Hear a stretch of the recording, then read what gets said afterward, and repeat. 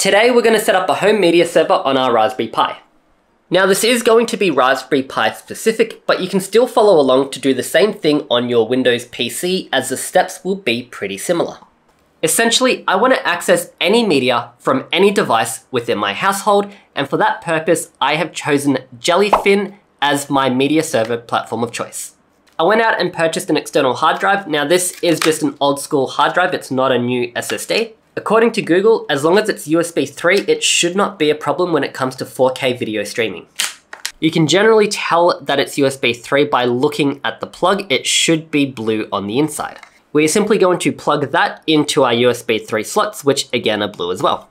For the purposes of media streaming, you don't want to use the SD card on your Raspberry Pi. You want to use an external hard drive instead. We're going to chuck that back into our kitchen with all of our other IT stuff. I really should get a box for this to make it really neat, but we'll give it some power and walk back to the office. Now we're going to remote into that Raspberry Pi and we're going to start setting up our Jellyfin server. This is going to act as the hub or the central point for our media server, which will serve all of the TV shows and movies to the devices that we have. We're going to fire up Tiger VNC so we can remote into our Raspberry Pi. Chuck in our username and password. All right, we now have console access to our server. Go ahead and open up a web browser. We're going to do a Google search for Jellyfin. Click on downloads. Now we want to click on server. Select the correct download for the operating system that you have. If you're using Windows, you can simply download the file and run the executable. For Raspberry Pi, I believe we're using a Debian-based Linux system, so we're going to go ahead and follow these installation instructions. We're going to copy this command and open up a terminal and run.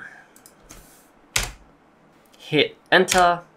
Once that's finished, you'll see that it's registered as a service and it started it up. You should now be able to access it via the URL that it gives you. For some reason on the URL it gave me, it didn't put localhost in there. Just make sure you do with the correct port number that it gives you. You will then see this quick setup guide. We're going to go ahead and run through it. So we'll click on next. We're going to set up a default administration account. So I'm going to go ahead and create a username and password.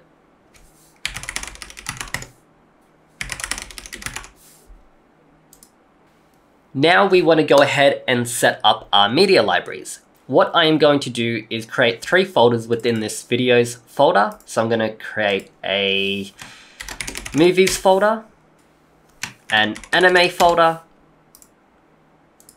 and a TV shows folder. I'm going to use all one word for TV shows in case adding any spaces mucks things up in the background. Now that we have our 3 folders created, we're going to go back to our setup page and we're going to add those as media libraries. So for movies, we're going to have display name as movies and we're going to select the folder that we just created, which might be easy to just copy and paste the file path. It's not able to find those 3 folders that I created because it's within my deolding user directory, which it does not have access to. To fix the folder structure up, we're going to cut these and put it onto our external hard drive. I accidentally had these on the internal SD card, which we definitely do not want to do. Now the next is to fix the folder permissions. Jellyfin only has access to media/deolding, but it can't see anything else underneath it. So I'm going to do a chmod 777 on our deolding folder. This gives everyone full access to this particular folder. Now we go back into Jellyfin, we can go /media, /username, /expansion, and we can see those 3 folders that we created on our external hard drive. So we're going to proceed with setting up our movies folder. Click on OK.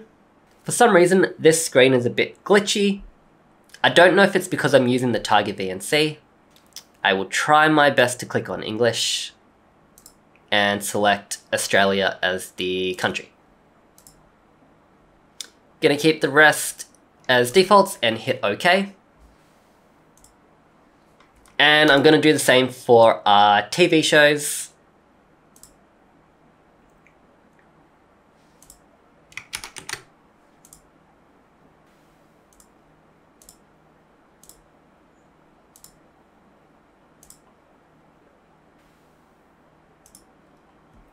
And do the same for our anime folder.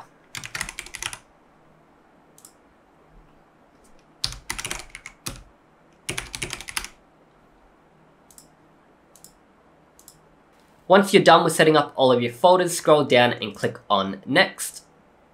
Set your country. So I'm going to go Australia. Click on Next. I'm going to leave the defaults and click Next. And finish.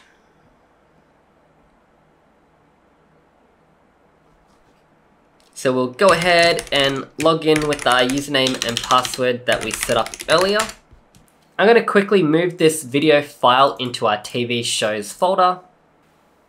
Now if we click into TV shows, because it's not actually a show, there's nothing in here, but if I click on episodes, I can see that media file that I selected. So we'll go ahead and click play. Now this is just a royalty-free video that I downloaded for free online. That is pretty cool. Our media server is up and running. So let's now try to connect it. I'm going to go ahead and download the Jellyfin app on my mobile phone. We'll open the app up and select our server. I'm going to select the Raspberry Pi as our server. Chuck in our username and password that we set up. We're going to scroll over to our TV shows folder, click on episodes, and see if we can play our work video. And there we have it. It is playing our video. If you've been following along on a PC, you're pretty much done with this tutorial. However, if you're using the Raspberry Pi like myself, I noticed it was extremely laggy and the temperature went up to almost 80 degrees as a home media server, which is not great. I'm gonna go away, work it out, and come back to you guys with a solution. And I'm back. We've figured it out. For full transparency, I followed this guide where I modified some of the GPU settings and enabled hardware acceleration. I'll leave a link here if you would like to follow that. However, I don't believe that is necessary. I think it was trying to do transcoding on the Raspberry Pi and it's just not powerful enough for that to work very well. So what I've gone ahead and done is within my server settings under playback, yes, I have hardware acceleration enabled using Video for Linux based on that guide. However, I've unticked all hardware encoding options. And within my mobile app, I've gone into my user settings, client settings, and changed the video player type. By default, it uses the web player. However, that was very laggy and stuttering when trying to play from the Raspberry Pi. Simply change that to the integrated player or an external player. Now, external player like VLC will work all the time. However, whenever you want to watch something, it will take you outside of the app. So for now, I've selected integrated player, so at least it keeps me within the app whenever I want to watch a TV show or movie. And so far, that seems to have worked. I can now watch whatever I have streaming from my Raspberry Pi in real time, and there is no lag, stuttering, or anything whatsoever. Now that we've got our media server up and running, the final question we have is, how do we get the files from our local PC onto the Raspberry Pi? For my use case, I will most likely be copying files from my Windows PC over to my Raspberry Pi, and we can use SCP for that.